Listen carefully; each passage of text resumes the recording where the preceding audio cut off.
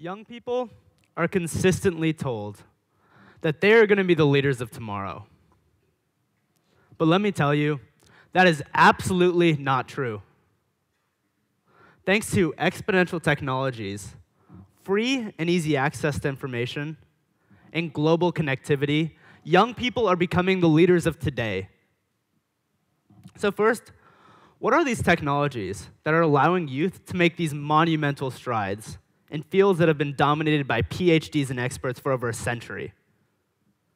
The first technology is synthetic biology. And what that is, synthetic biology is really reprogramming the software for life. So students are no longer programming computers in zeros and ones. They're programming life in A's, T's, C's, and G's. But what does that really mean? Let's put this in context of a global issue that we all face today, which is obesity. And obesity comes down to a simple software bug of our body. Evolving in the savannas of Africa, we'd only get meals every so often.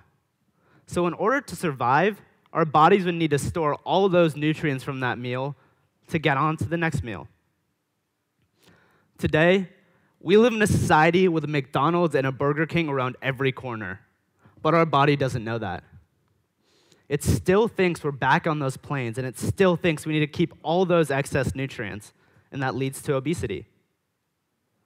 But what if I told you that you could reprogram your body to let it know that even though you had a large lunch, it shouldn't worry because you're going to have an even bigger dinner? Today, 16-year-olds are able to do that. So next time you're worried about taking that next slice of cheesecake, don't worry, that one will be on us. The next technology is 3D printing. Before, if you ever wanted to manufacture the first stages of an idea, it would take hundreds of thousands to even millions of dollars to come up with your first prototype. But today, students can hammer out as many prototypes as they want in their bedroom for only a few dollars with 3D printing. You can use over 200 different kinds of materials, from glass to plastic to even titanium. It's being used in the rocket space industry to build rocket ship engines. The cool thing is that the cost of complexity is basically zero, because it costs the same to build a block as it does to build a same-size block with over 1,000 moving parts. The next technology is something that's been on the exponential curve for quite a while, and that is the processing power of the average household computer. So today, the average household computer has more processing power than the largest supercomputers 20 years ago. As many of you may know, IBM recently developed Watson, a supercomputer that was able to beat two of the world's best Jeopardy players at their own game. That was over 2 years ago. Today, Watson is being used in the medical field, and it's actually better at diagnosing cancer than human doctors are. What job will Watson take next? Within a decade, all of that technology will fit on the average household computer. Not only that, but that computer will think and act at the same rate as the human brain. It will learn just as you and I do. 20 years from now, that same average household computer will have the processing power of all of the brains of humanity combined. Can you imagine the power of over 7 billion minds combined and connected in one place? If nothing else, it'll make my homework a little bit easier. The next factor helping youth is access to information. Today, a member of the Maasai tribe in Africa has access to more information at their fingertips than Bill Clinton did as president.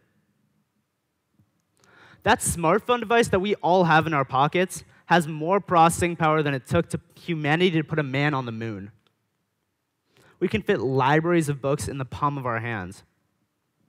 Top scientific research journals that only the best university had access to are free and easy to get to, all online.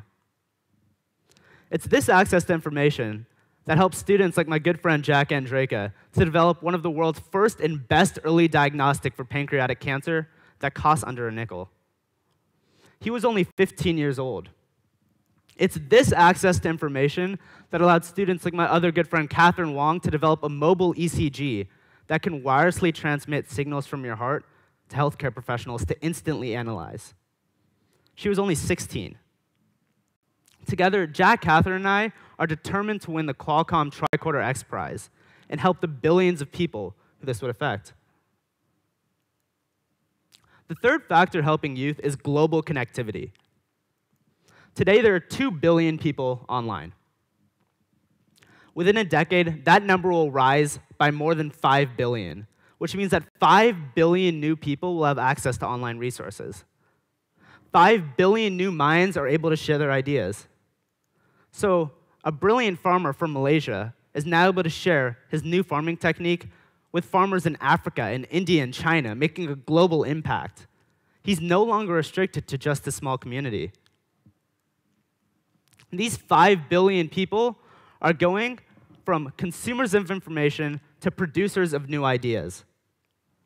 Can any of you imagine a global challenge big enough that 7 billion minds together cannot solve? But let's take a step back and think about it. Really, everybody has access to this technology, this information, and this connectivity. But what is it about youth that allows them to exploit it in a way that has never been seen before? Well, it really comes down to our brain, and it's actually the most modern part of our brain to have developed. It's called the neocortex. The neocortex is what distinguishes us from all other mammals, and it's really what makes us human. At its base function, it's a pattern-matching device. Evolving, again, in the savannas of Africa, it needs to be a pattern-matching device in order to survive. Today, for better or for worse, this still happens. So adults learn to match a problem to a solution. So when they see a similar problem, they look at what's been done before and incrementally improve upon this problem. This creates really linear change. But the thing about youth is that they never had these connections in the first place. They're able to come up and look at what's been done and what's never been done before and come up with radical new ideas to solve some of the world's biggest problems. So if you haven't been innovative or you haven't been disruptive, don't feel bad, blame your brain.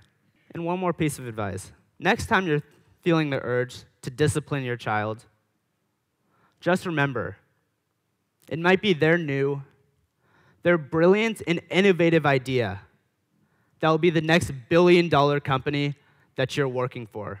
Are you ready?